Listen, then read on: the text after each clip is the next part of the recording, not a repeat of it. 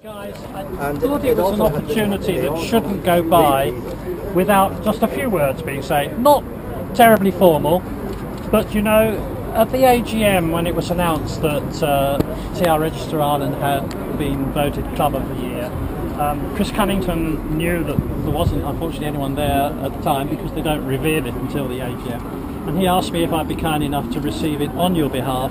And I immediately volunteered to bring it over when we were visiting our family in Clontarf and represent it to you. And it is a great honour to do that because I need to pay some tributes because as a club you work so hard. It's the first time that your name has appeared on this trophy. I don't suspect for one moment it will be the last. You worked terribly hard. Last year when TS2 was over here, large chunks of its history were filled in. Pat worked tirelessly, and I think I should pay I should pay tribute to you as well for all that you've done. She's a wonderful car. She's given me the opportunity to feel an adoptive member of your group. But the one person that I'd also like to pay tribute to, not many people know this story, is my wife Chrissy, who's enjoying a coffee over there. She won't thank me for saying this, but you know, I bought the car in '76 in Northern Ireland. I'd saved it from being hacked about and turned into an SS Jaguar look-alike. And I'd started the restoration full of ambition and enthusiasm and absolutely no money in my pockets whatsoever, 2 children. We know that. And while the roles over the years reversed slightly, the enthusiasm did fade a bit. The money might have been more plentiful, but it wasn't sufficient, I can assure you. It was Chrissy who said, you know, something has to be done. This car cannot be left in my garage. And as Bill Piggott, when he collected it, wrote, it was literally cocooned in like a mezzanine floor so that the actual floor space was not deprived from storage in the garage. So here was the car in effectively an empty-sided box with a floor and everything stacked on top of it. And you know, it was Chrissy who persuaded me something should be done, and it was Chrissy who really is responsible for the car being as she is today, being over here last year, back in her homeland for anniversaries, and of course she came over in 2003 for the 50th anniversary. Yeah. So I did want to pay public tribute to her, which is something that I've not had the opportunity to do before. Well done. So we give her a clap. Do you want this back next year? I want you to keep it. You will, I say. I'm sure your name will appear on there in the future. Yes. And I know these decisions on Club of the Year are not made lightly.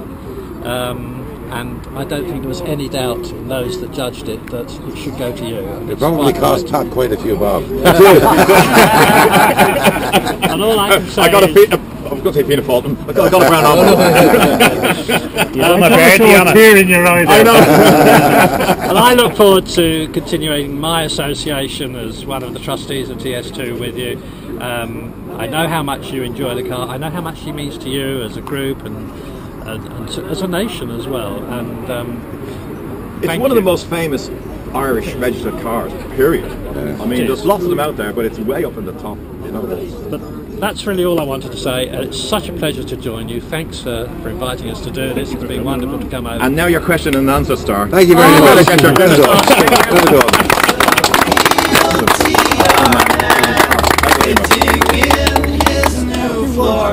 Oh no, thanks very much, guys. All his rebuild plans with no money.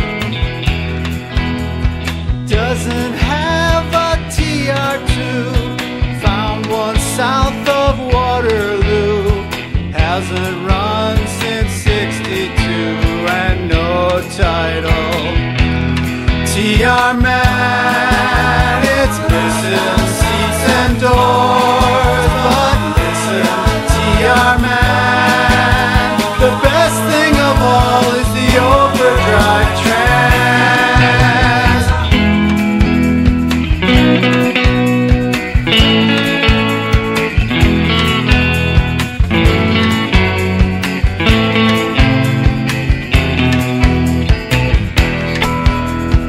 He's as loyal as he can be, says he'll push his TR3 before Ford, he drives an MGB or big Healy. TR man, please listen to your hoses hissing. TR man, it's time to install an electric fan. Found another TR.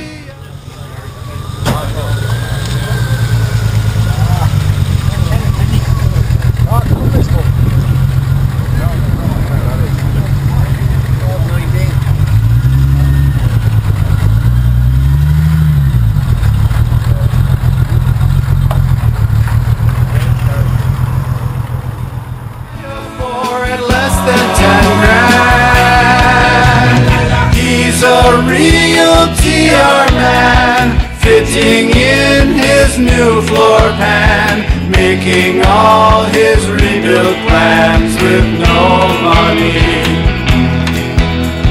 Making all his rebuild plans with no money.